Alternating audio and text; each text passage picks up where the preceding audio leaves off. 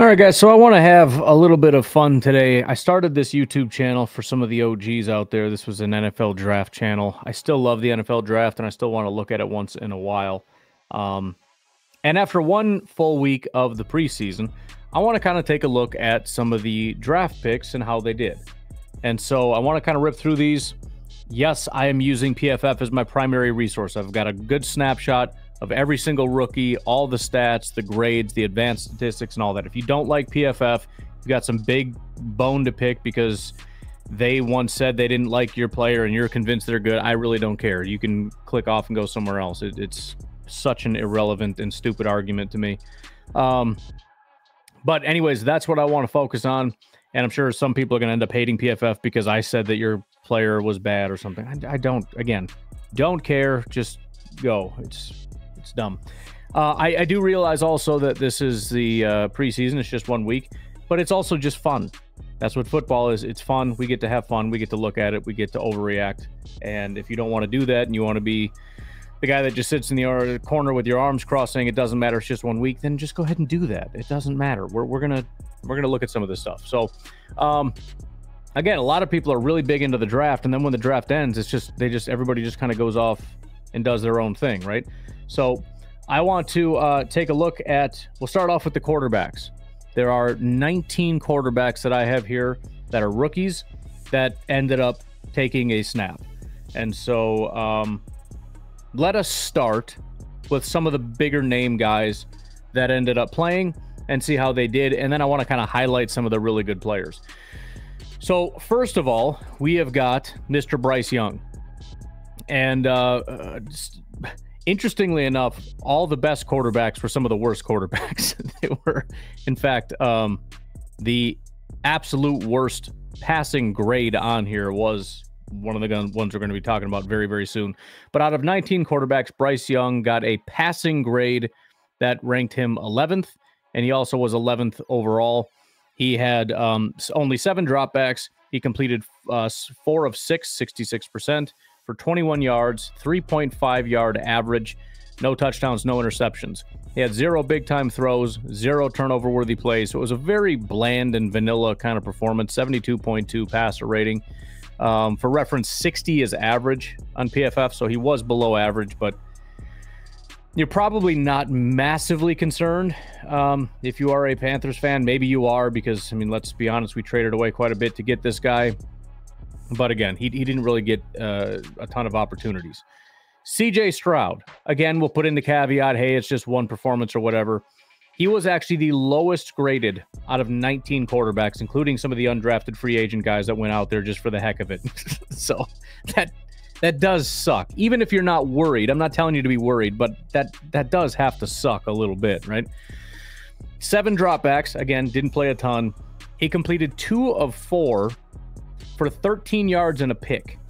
He had a 29.9 PFF grade and a 34.3 passing grade, 0 big-time throws, 1 turnover-worthy play. He had a passer rating of 17.7. After that, you got Anthony Richardson. Richardson's actually looked quite good. I had almost no expectations for Anthony Richardson.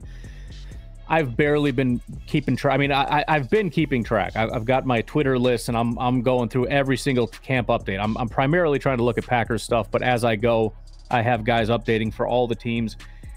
And yes, Richardson's thrown some bad passes just like everybody else has, but he's been impressive from what I've seen in the snapshots. And I'm seeing all kinds of highlights and everything else. He was the 7th highest graded, which doesn't seem super great for, you know, one of the top guys.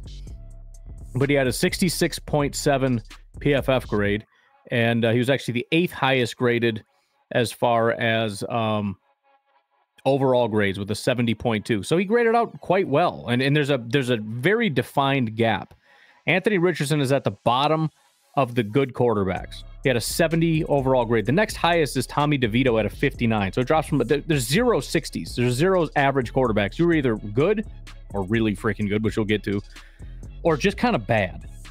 Again, reiterate for the 90th time, not trying to overreact, just pointing out what had happened. But Anthony Richardson was 7 of 12, 58.3% for 67 yards, no touchdowns, and a pick. He had one big-time throw, one turnover-worthy play. 2.17 time to throw is actually really impressive, especially for mobile quarterbacks. Mobile quarterbacks tend to want to like make plays with their legs. I haven't been watching to see how that looked, but it's impressive to see a guy operate just in rhythm, just quick, because he can kill people with his legs. I saw the highlight of him take off on a run and then just lower his shoulder and lay a guy out. So look, Anthony Richardson is the reason guys like him get drafted is because he doesn't have a ceiling. If he can be a premier passer, he's going to be the best by a mile quarterback. But the problem is, you look at him, it's like, yeah, but he's probably not going to be that good of a passer. So when he comes out and he's 7 of 12, he did throw a pick. That sucks. And but again, he graded out just fine. And it was just a 66 passing grade, which is still fine, but then 70 overall, which with what he does with his legs and everything else. He's got a big-time throw mixed in. And again, the time to throw at 2.17, he's not just holding onto the ball and running around trying to do backyard football type stuff. It's looking quite good for him already. Then you get to Will Levis. He was 13th out of 19 as far as overall grades with a 46.4. He had a 48.3 passing grade. He completed 9 of 14 for 85 yards, no touchdowns and a pick. A lot of picks. In fact, it looks like there might have been more interceptions thrown by the rookies than not. But one big-time throw and 2 turnover-worthy plays. He's one of only 3 quarterbacks who had more than 1 turnover-worthy play, which obviously is just a pass that coulda, woulda, shoulda been picked. He had 2. Stetson Bennett had 3, and then Tanner Morgan had 2. He was the other one way at the bottom. If you're looking at overall grade, he was lower than Stroud was. So not a super fantastic day for him, but he had a 51.2 passer rating and a 3.1 time to throw. So he was holding on to the ball obviously way too long. Then we get to 3 quarterbacks. One of them didn't play a ton, and that's Tyson Bagent. I don't remember. I know his dad very well, but I don't know how to say his last name, the arm wrestling phenom. But I honestly didn't even know the Chicago Bears got him. He had a really good outing. He was 4 of 5, 37 yards, had an 87.6 grade, 86.5. Aiden O'Connell has the highest PFF grade of anybody. Got picked up by the Raiders in the 4th round. He completed 15 of 18 for 141 yards and a touchdown. One big-time throw at 5.3%. And time to throw of 2.26, 117.8 passer rating. But if I had to crown somebody that is having the best preseason so far, and it's a little unfair because he's played 2 games, but Dorian Thompson-Robinson, who was picked in the 5th round for Cleveland, is right now, I would say, the go-to quarterback if you had to pick somebody who's been the most impressive. Now, it's not as interesting because he's not going to end up starting, maybe sometime down the road, but probably not. But still, just based on what we've seen in preseason as a rookie, far and away the most impressive. And the reason I say that is because he was getting a ton of hype after week 1. He was 8 of 11, 72.7% completion percentage, 90.1% adjusted completion percentage, because on that 8 of 11, 2 of them were dropped. But he had 82 yards and a touchdown, had a 79.8 passing grade, 81.7 overall. But then he comes back week 1, he's 9 of 10 for 102 yards and a touchdown. So far, through 2 games, he has 17 of 21 for 184 yards and 2 touchdowns. And again, 2 of those were drops. He has a 90.5 completion percentage and 135 passer rating through 2 games. And that doesn't even include the rushing.